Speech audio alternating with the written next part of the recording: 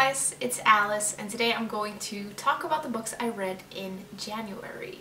First up, we have got The Seven Deaths of Evelyn Hardcastle by Stuart Turton. This is a mystery thriller, and it's set in a crumbling mansion called Blackheath, where Evelyn Hardcastle is going to be murdered at a ball in the evening, and she will continue to be murdered again and again until a man named Aidan Bishop can figure out who the murderer is. Doomed to live the same day over and over, the only way out is to solve the mystery. But nothing and no one at Blackheath are exactly what they say they are. This was such a thrilling and exciting book, and so different from anything that I've read in a really long time. I had some people tell me before I started this that I was going to have to concentrate a little bit while I was reading this, and they were right. The plot is incredibly complicated, and I wouldn't blame anyone if they got a little bit confused along the way, as I did. But I found that the further into the book I got, the more manageable it was, and I kind of feel like it's meant to be that way. There are a lot of characters in here, and even though they are incredibly interesting, there are a lot of them, so it takes a little bit of brain power to sort of sort them out. It is the kind of book that you need to pay close attention to because there is never a moment of peace, and any sentence could hold a valuable clue. In some books I feel like that can be a little bit draining, but in this it was just so much fun, and I just wanted to keep reading and try to figure it all out. It just sucked me right in, and I love the setting and the dark atmosphere, and there are parts in here where you learn something really shocking about this sort of thing that's going on that's really creepy, but you just have to keep reading. It's not a book without faults though. Like, I feel like the ending was maybe a little bit too much. I think it's a little bit long and maybe slightly overly complicated, but for a debut novel, this is pretty extraordinary. It is the kind of book that's going to be confusing if you're not vigilant, but I feel like it's worth making the effort to get lost in, and I gave it a 4 out of 5 stars. The second book I read was Becoming by Michelle Obama. This is a memoir, and in it, Michelle Obama chronicles her life from her childhood up until the 8 years she spent as the First Lady of the United States, and she's the first African-American woman to ever serve in that role. Okay, so I need you guys to hear me out on this one.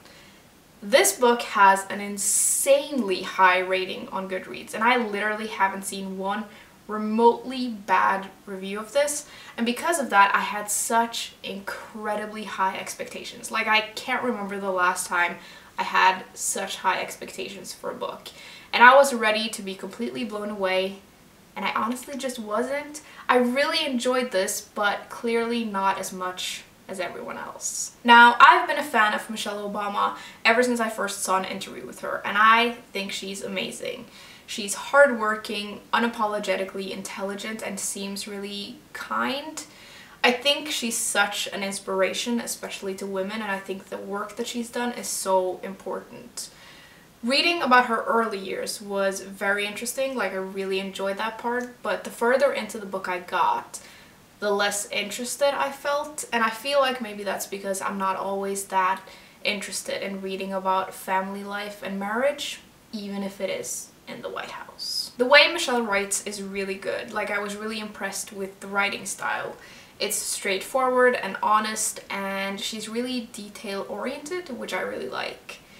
I think I just expected this to be a little bit different. Like, I thought it was going to be more about her thoughts and opinions on certain issues, but instead it's just sort of the journey of her life. And I think I just expected it to dig a little bit deeper. I know I'm in the minority here, but I don't know. If I was going to rate Michelle Obama herself, she would get an infinite amount of stars. But because this is not Michelle Obama, this is a book, I have given it a 3 out of 5 stars, which means that I read and enjoyed it, which I did. I really hope she writes more books because I think her writing style is really good, and I'd love to know more about her thoughts on everything she doesn't talk about in this book. Next, I picked up Force of Nature by Jane Harper. This is another mystery thriller, and it's the second book in the Aaron Falk series, although you don't really need to read these in order. And this one is about 5 women who go on a corporate retreat into the Australian bush, and only 4 women come back out. I thought this was really exciting, and although I enjoyed The Dry, which is the first book in this series, I think I actually prefer this one. My absolute favorite thing about Harper's books is the way that she is so good at creating atmosphere. The forest in this is both magnificent and creepy, and you can almost feel the cold and the rain and the claustrophobic darkness of the bush. I really like the characters in this one. I think they're better than in the first book, but I do think some of them could have used a little more work because it took me a while to figure out who was who of the 5 women in the forest. The suspense is what gets you though. The story switches between present time told through Fox's eyes and the days spent in the forest told through the eyes of all the different women, and I feel like that worked really well. The ambience is just fantastic and you just want to keep reading. Overall, I thought this was a fantastic mystery thriller filled with all the right things. Interesting people, tension, atmosphere, and surprise. And I gave it a 4 out of 5 stars. Then I read Exit West by Mohsin Hamid. This is contemporary fiction and it's set in a country where war is about to break out. And these 2 people meet, and just as their relationship is about to take form, the violence in their hometown escalates and they decide to try and escape through these mysterious doors that they've heard whispers about. Doors that can whisk you far away. This is a wonderful little book and it has a quietness to it that I really like. The writing is beautiful and it manages to conjure up cities and people without an excess of words.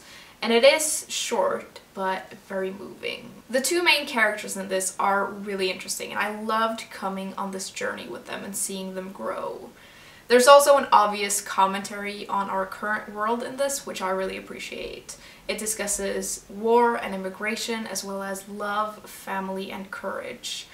I really like that the writer doesn't overdo it with this. It's subtle, but really powerful. My only complaint about this is that I think it starts off a lot stronger than it finishes, and there are some things left unexplained in this.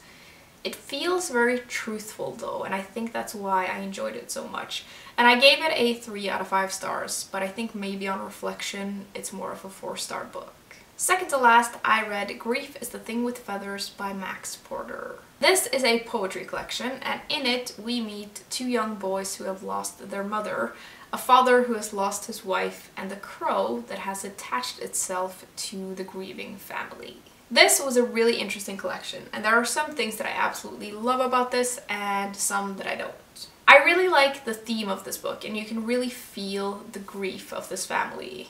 The story is sort of told through the eyes of the boys, the father, and the crow, and I really like the image of this big black bird suddenly being a part of the family. But I really struggled with his parts or his poems, like they literally made no sense to me, which is maybe the point, I don't know.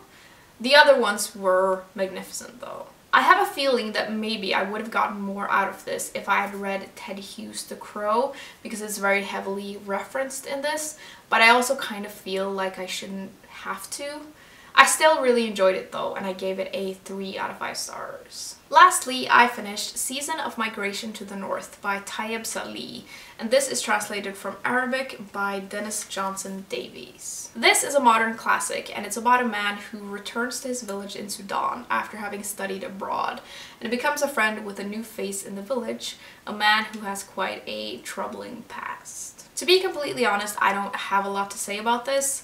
I was quite excited to read it, but it just wasn't my cup of tea. The writing in this is beautiful, and it did start off fairly well with the first 30 or so pages, but after that I was just completely uninterested in the story and the characters, and I honestly felt like it was kind of boring. I feel like this is one of those books that's amazing if you study it in school, because I know that it's a commentary on colonization and the history of Sudan, and I'm sure that this is fantastic if you understand all of that. But for me, as just an average reader, I didn't really feel like I got a whole lot from this, so I gave it a 2 out of 5 stars. Now, I'm also currently reading A Keeper by Graham Norton, which is a mystery novel, and I'm only about 50 or so pages in, but I'm really enjoying it, and it was the perfect book to pick up right now. Like, it was exactly what I wanted to read. Okay guys, those are all the books that I had to talk about today. I'd love to know what you guys all read in January, and I will see you soon.